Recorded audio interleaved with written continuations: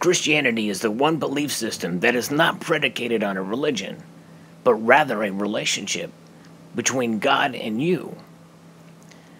God wanted so much to interact with us that he became in the form of man well over 2,000 years ago to interact with us here on earth. He certainly did make a splash politically and religiously as well. But nonetheless, in the end, he gave himself up as a sacrifice to be crucified on a cross. Crucifixion was rather common back in the day, but not in the manner from which Jesus was killed, being tortured, beaten, and scorned.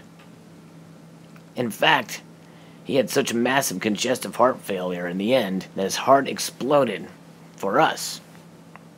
The Roman soldiers pierced his side, and out came a mixture of blood and water, which was scientific evidence of his death.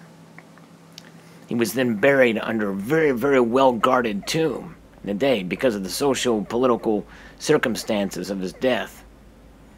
But nonetheless, even as such, the stone was still rolled away, and there were over 500 witnesses to his resurrection. Jesus made himself available to everyone, including doubting Thomas.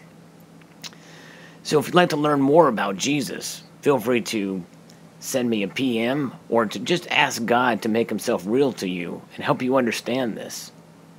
I'd like to extend a multitude of gratitude to you all and wish you a very happy Easter.